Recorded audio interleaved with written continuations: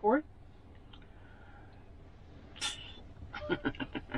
You gotta stop. You can't do these things because it looks bad. Oh, yeah. Hey! Oh, hi! Look who showed up. Oh, yeah. Look, hi people. You're welcome to our van. It's like you do it like Romper Room. Yeah. I see Jim, and I see Charlie Grace, and I see... Oh my God. I have to edit that out. No, I like it. Okay, hey guys. We're in Galveston, on Galveston, no, not Galveston Beach. We're on Freeport Beach, southwest of Galveston. So cool. We love it here. Really windy, but we like it, and lots of mosquitoes. But apart from that, it's beautiful. Yes, it is. Yeah, yes, it is. Yes, no it is. snow. Move your head over a little bit so you're not blown up. Move your head towards me a bit more. Blown up. There. Oh, look at that. Look how cozy. Oh. Anyway. Okay. So, just wanted to touch base. We're heading out on a cruise in a couple of days. So exciting.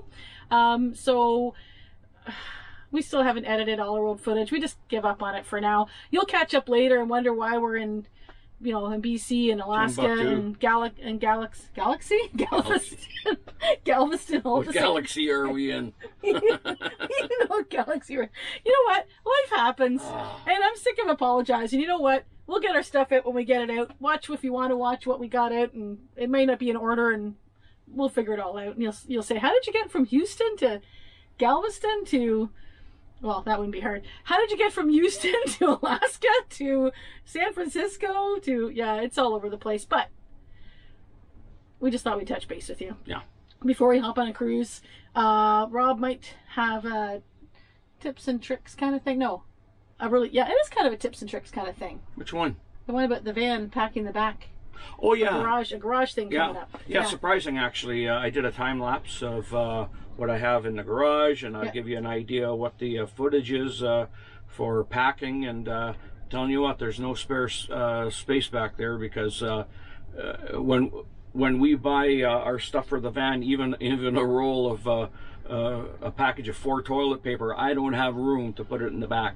There's that little room left. So, but anyway, you'll see that in a time lapse. Yeah, we did a while ago that he's working on, because it's a shorter edit than some of our travel videos. And what we might be doing going forward, once we catch up on all of our old travel stuff, I think we sometimes spend way too much time on our travel videos, not just the filming of it, but the editing, and then it gets to be a lot of work to go back to it.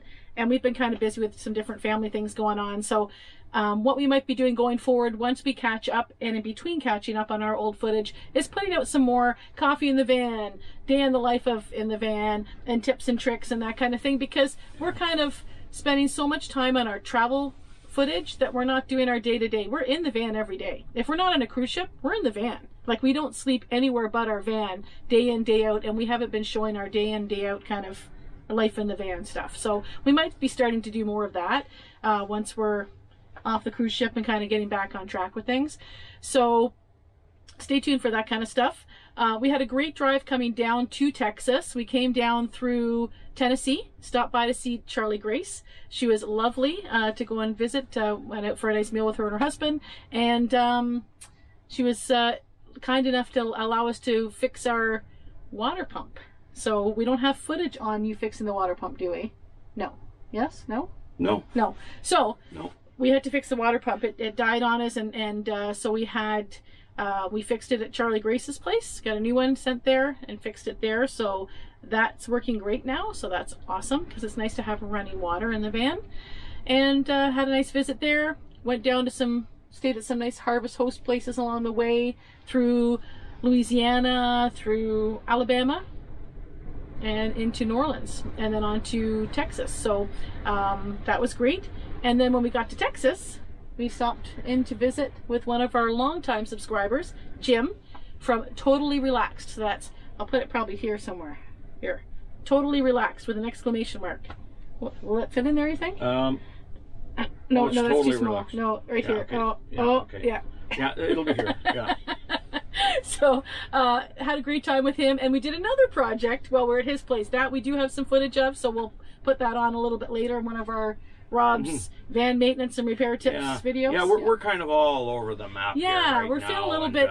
and we're being, like Janet said, we're being drawn away from our creativity and that, because like you'll notice when I do the time lapse, I'm walking around the van and I am just throwing myself all over the place, because one of the things that we're into here is, if you haven't noticed, a progression of me being mobile, that I'm limping worse and worse and worse, and I'm waiting for a hip. So it's just a matter of that'll be this. Did you order one from Amazon? Amazon. Canadian Tire. If you don't know what Canadian Tire is, depending where you are, yeah, they're going to give me a new ball joint and tie rod ends, and I'm going to get an alignment. So that's pretty much what it is. I'm on the list, and I'm just waiting for my my phone call, and hopefully that'll straighten me up and I can go straight again. So. But that was a long story on that. When it gets done, I'll give you the background of it, and actually, a long story. When I was 8 years old, getting hit by a car. So anyway, we'll tell you that story on another episode. Yeah, to be continued. This isn't really coffee in the van. It's kind of a bubbly in the van. It's not breakfast time. Or if you're in Canada, it's not a bubbly. It's a bubbly. No advertising. Michelle. So do you want to do a quick little pan? Are we done for what we're going to talk about for now? Oh, we're going to be doing probably a meal in the van, either a breakfast or a lunch or a dinner in the van kind of video. And we might be doing more of those, because there's a lot of times we throw all sorts of things together to make meals. Yeah. And then we think afterwards, oh, we should have filmed that. That looks really great. And then we think of it afterwards. Because some of it can be very creative. And I've done lots of cooking over the years, lots and lots of cooking. My grandmother was a cook for, I think, 62 years. So anyway, that was our passion. Her and I, we used to talk about cooking, and she'd tell me things, and so I've just kind of big wind. I think it's too windy. No, it's not. It's beautiful. They're not going to hear us. No, they'll hear us. So yeah, we're going to include more things of that nature, because there's little tips when you're living in a confined area or smaller area, how you can organize your fridge and do things like that, and prep ahead of time for the times you don't want to cook as in depth, and have the cleanup that you know, normally generate a big mess in a kitchen. You don't appreciate it till you're in a small one. You don't have the space. So anyway, we're going to try and do things like that, and just expand our daily life into editing that will allow you to see that. Yeah, because it's a faster edit too, and that's the problem. I think we get too much footage when we're traveling, and then we get too caught up in, oh, we can't do anything new until we catch up on the old. And then what happens is we don't do any new footage because we're still feeling, you know, frustrated that we haven't caught up on the old stuff. So then we're not getting our day-to-day. So we're going to do a bit more day-to-day stuff, and then we'll finally throw in the other old stuff when we the day-to-day is more like you're documenting, and you're just kicking it out, as opposed to a lot of times you're trying to create something with all the different pieces while you're traveling, and create a story rather than just document an event. Right. Yeah. Right. So. Thanks for clarifying that, Mister. Well, you're welcome. Okay. That's so polite. That's a very polite coffee in the van for us. Yeah, it is. You didn't insult me once.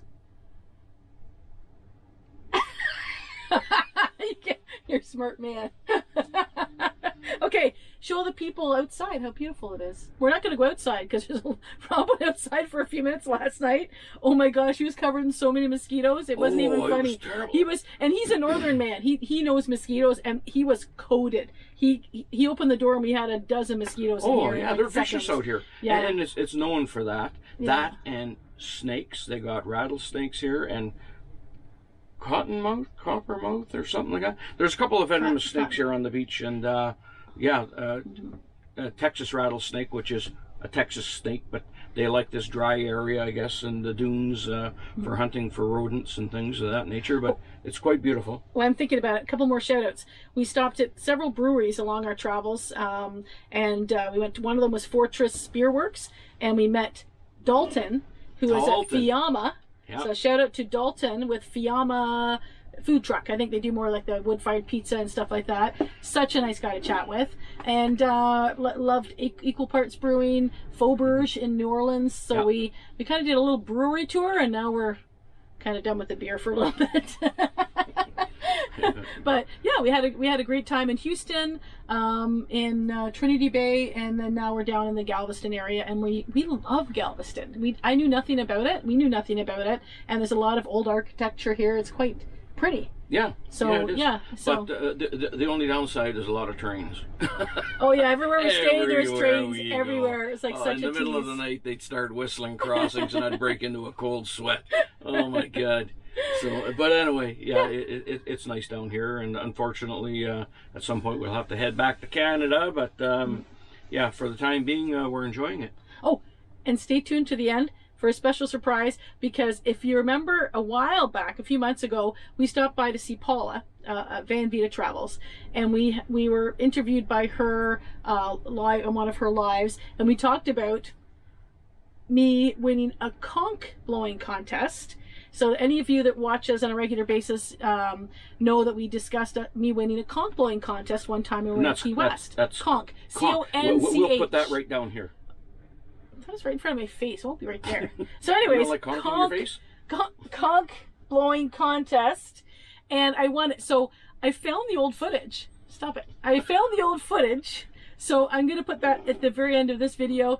I'll bring the volume down so it's not too loud, but be prepared for it. It's quite a long conch blowing event. So stay tuned to the end of this video for that. Okay, so should we end with that? No, you're going to end with showing them the video. Oh, yeah, you're going to show, he's going to grab you. He's just going to grab you, and he's going to just wheel you around here to show it. Okay. And I'm done. So. Okay, hang on, hang on, here we go.